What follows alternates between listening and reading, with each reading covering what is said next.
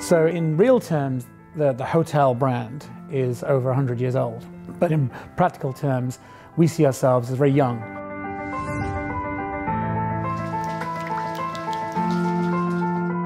Jeddah was a great place to launch the brand outside the US for the first time. And if you look at our subsequent openings in Dubai and Ras Al Khaimah, it's a great story in the region. We have a long history with the Middle Eastern travel. I mean, obviously starting with Manhattan. We understand them, we understand their high expectations, we understand their travel dynamic.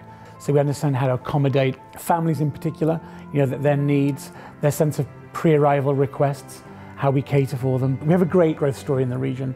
We're really looking forward to welcoming Waldorf Astoria Kuwait, Waldorf Astoria Riyadh, and obviously the soon to open Waldorf Astoria DIFC. 275 rooms, 46 really well appointed suites, and a residential component that really does provide a great mix for that development.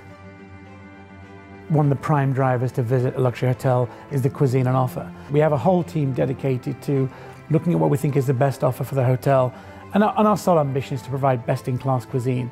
We've got a number of relationships with high-profile chefs. That's reflected with Heinz Beck at La Pergola, at the Rome Cavalieri with 3 Michelin. We've got Sydney and Sasha at Spectrum, at the Waldorf Astoria Amsterdam. And even Heinz Beck has a restaurant here at Waldorf Astoria Dubai Palm. We focus our entire brand around 3 pillars. True Waldorf service being the first, because I think that's how you define yourself. I mean, amongst everything else, service has to be key.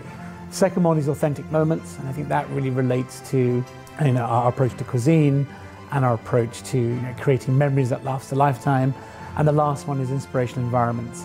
I mean, I think if you walk into a Waldorf Astoria and your first sentiment isn't your sense of place, I think then we failed. I think for me, when you walk into Waldorf, your sense of arrival, you want to know you're in the Middle East, you want to know you're in Dubai, you want to know you're in Saudi. I think that second emotion should be, I'm in a Waldorf Astoria. I think if we get that balance right, I think we'll succeed.